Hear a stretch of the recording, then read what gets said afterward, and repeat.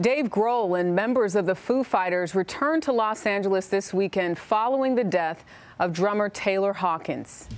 He was found dead in his hotel room in Bogota, Colombia, late Friday, where the band was set to perform.